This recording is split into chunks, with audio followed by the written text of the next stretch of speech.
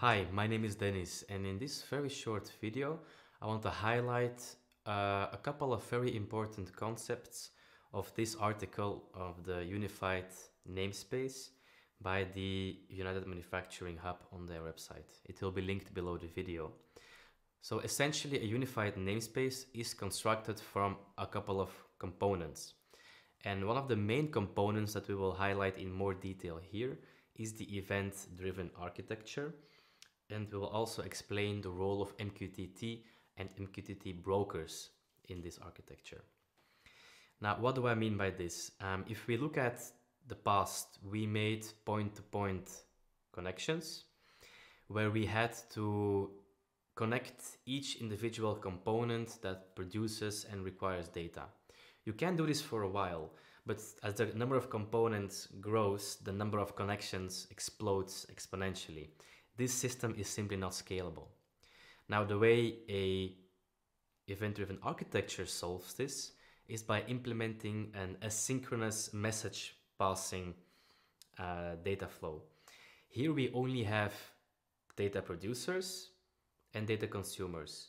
We also call this architecture a pub-sub or publish-subscribe architecture, where you have certain nodes in the system that publish or produce data, and you have certain nodes that consume data, but they can also write it back.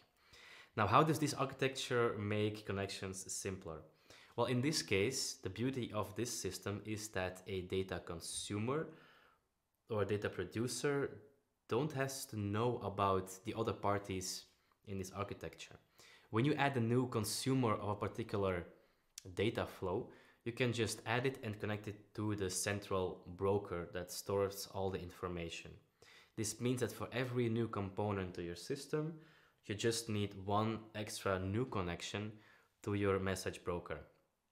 Now, before I pass on to the discussion of message brokers and MQTT, I quickly want to highlight that an event-driven architecture is really not a system that was developed together with the unified namespace. It's much older. For instance, the popular professional social media platform LinkedIn developed Kafka and later open sourced it as their event-driven architecture that can process up to 7 trillion messages per day. So this truly illustrates how scalable a pub-sub or an event-driven architecture really can be. Now, returning to brokers, which are the central points that collect and forward messages between producers and data consumers, I mentioned MQTT. Essentially, MQTT is the protocol by which the messages are communicated. And it's a very popular protocol in manufacturing because of its lightweightedness. By this, I mean that a message essentially doesn't have a lot of overhead. It's relatively small if you measure it in bytes. This makes it very applicable in situations where you have a limited bandwidth, either because it's a very remote location, as certain plants are, or because you have a limited bandwidth with a huge amount of sensors, which can also take place on a shop floor. Now, the MQTT, for this you need a central component, which we call an MQTT broker. And an MQTT broker is, as I have explained earlier, the component that makes sure that messages are collected and can be read from by the various producers and consumers.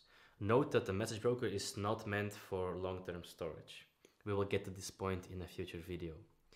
If you want to play around with MQTT brokers yourself, I can highly recommend the open source Eclipse Mosquito broker, which is managed by the Eclipse Foundation.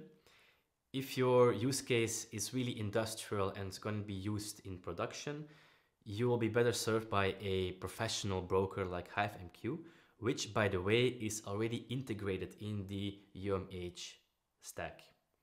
That's all for this video. In the next video, we will focus on how the messages are organized in the topics in the broker. But for now, I would really encourage you to read this article that details the various components of the unified namespace. It will be linked below the video. Thanks for watching.